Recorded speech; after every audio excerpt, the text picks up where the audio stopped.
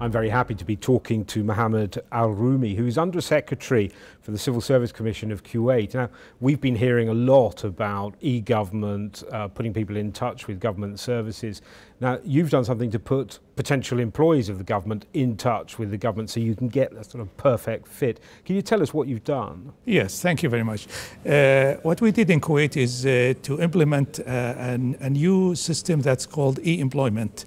That's the system really connect the citizens or the people who want to work in the government with the different government agencies. So any Kuwaiti citizen who want to work in the government apply for that system, whether he or she call and register their name or log on to the internet and then register their wishes to work for the government. And this is very important because transparency in government jobs is an issue, isn't it? Yes, it is important, and it's very transparent and it's very fair, and it's rank the people according to certain criteria, whether it's their specializations, their degree, whether it's from university or any applied education, and then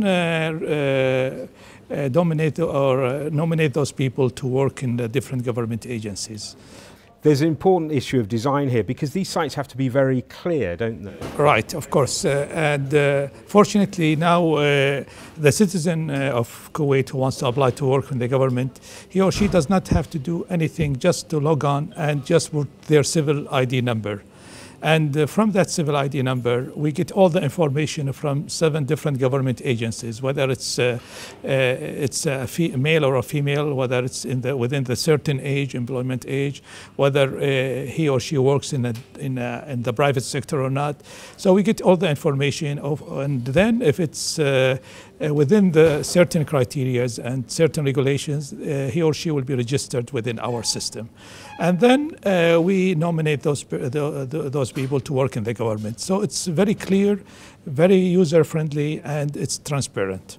Now, you've won a prize here for this initiative. Is this inspiring any other arms of government in Kuwait? Of course, yes. And we were very glad to find out that our work is appreciated now here within the WSIS.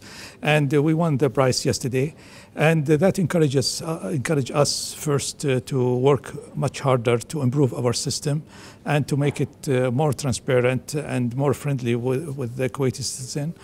Plus, of course, it will encourage the other government agencies in Kuwait to improve their systems and try to participate in the future activities, whether it's in the WSIS or the Gulf area.